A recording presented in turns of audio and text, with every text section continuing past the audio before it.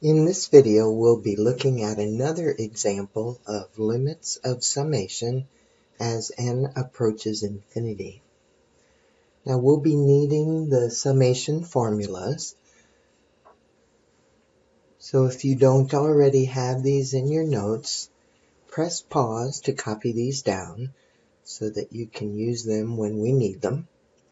Press play when you're ready to continue.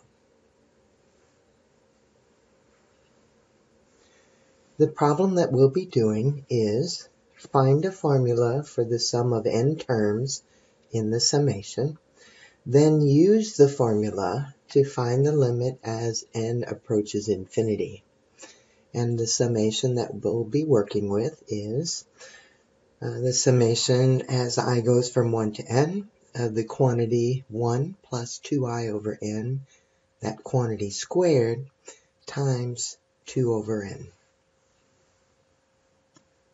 Now our first step to get our formula is to look for any factors that do not have I, because I is what's changing in our summation. And so you can see that this factor does not have any i's in it. So I can take that factor out in front of my sigma notation. And for right now, we'll just be ignoring this limit until we're ready to use it. So let me just copy that down.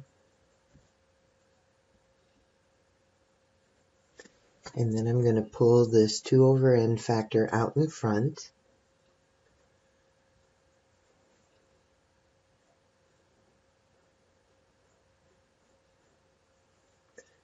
Summation as I goes from 1 to n of 1 plus 2i over n quantity squared.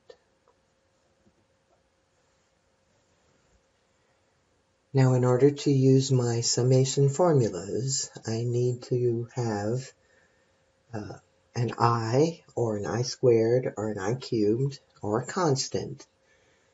So I'm going to have to square this out. So let me copy my limit as n approaches infinity, and then 2 over n, and then summation as I goes from 1 to n of, now when I square this binomial, my first term will be this one squared, so 1 plus, and then my second term, I'll multiply the first and the second together, and then double that. So 2i over n doubled is 4i over n plus, and then I want to square this last term to get my third term. So 4i squared over n squared.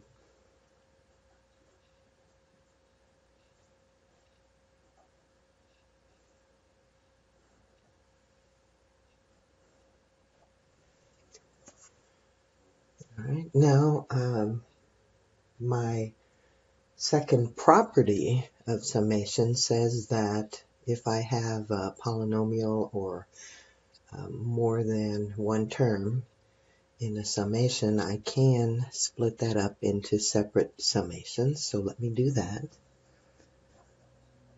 Copy and limit. And I have 2 over n that's out in front.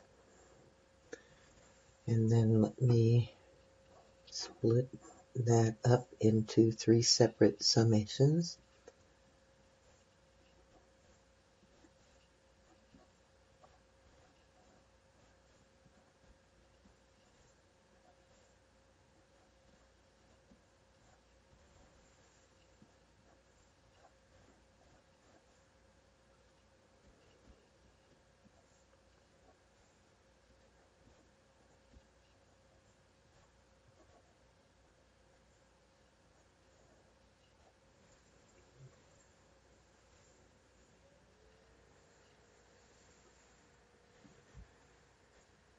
Alright, now I still want to simplify a little bit. I can pull this 4 and this n out in front of this summation, and then this 4 and this n squared I can pull in front of this summation. So limit as n approaches infinity, 2 over n times summation as I goes from 1 to n of 1 plus, and then the 4 over n is going to come out in front here, times the summation as I goes from 1 to n of, and then all I have left there is an I, and then 4 over n squared is going to come out in front of that summation.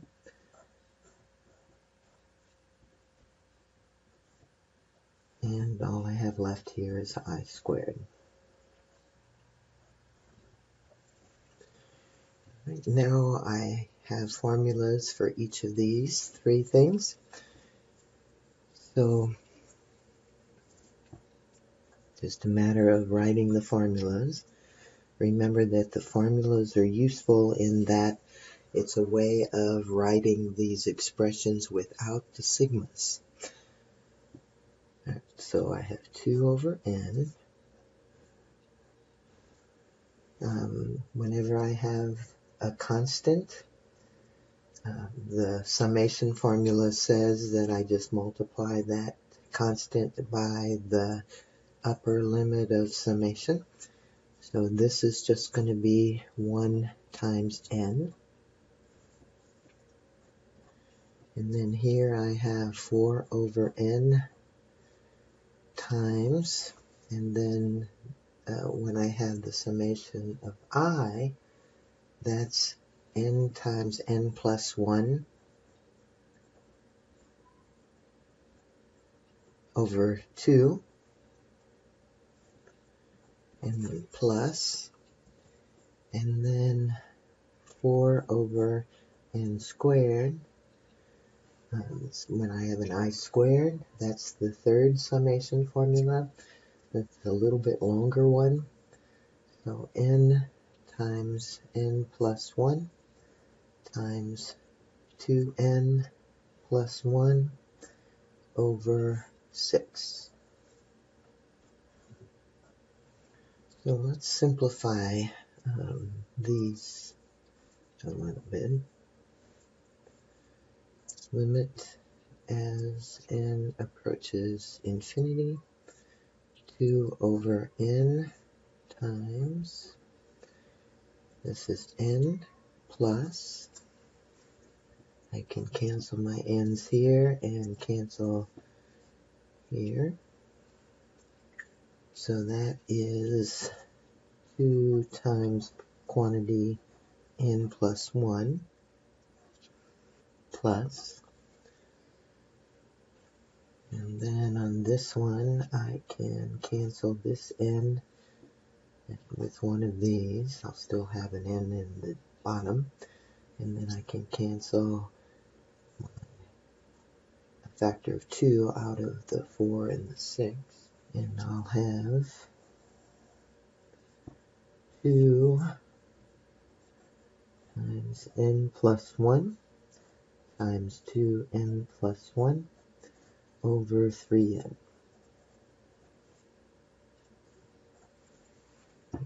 Let's do some multiplying here.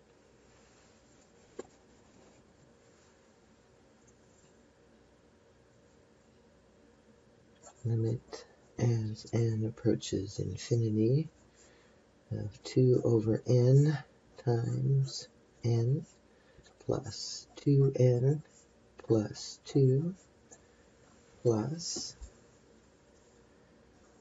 I'm going to have to take another step. When I distribute here, I'll have 2n squared, 1n plus 2n is 3n, and then plus 1, that's over 3n.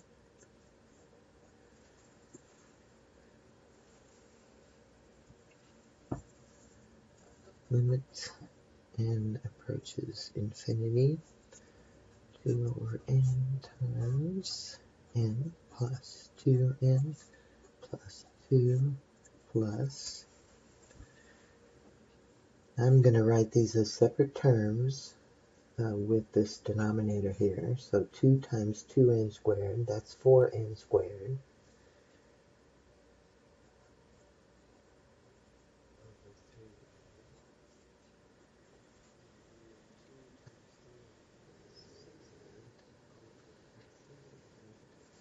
It's just 2.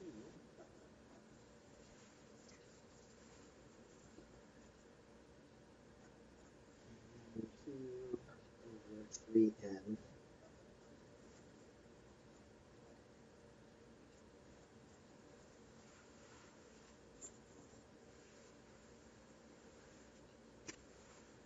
I can cancel one of these out.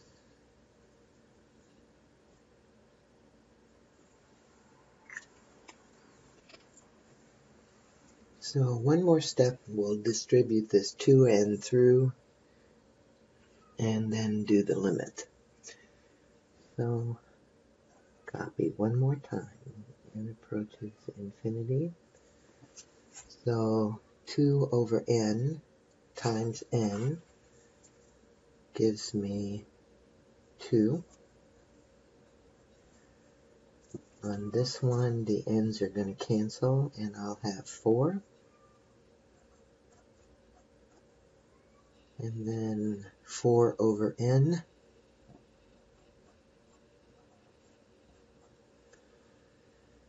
And then the n's will cancel, and I have 8 over 3.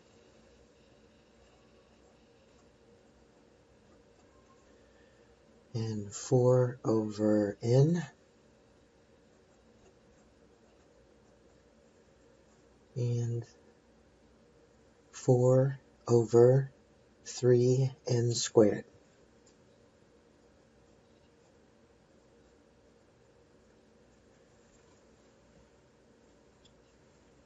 Now for limits, the limit as n approaches infinity, all of these terms where I have an n in the denominator, the limit of those terms as n approaches infinity is 0. So all of these 3 terms are going to go towards 0 as n approaches infinity. So this expression is equal to 2 plus 4 plus 8/3, which is 26/3.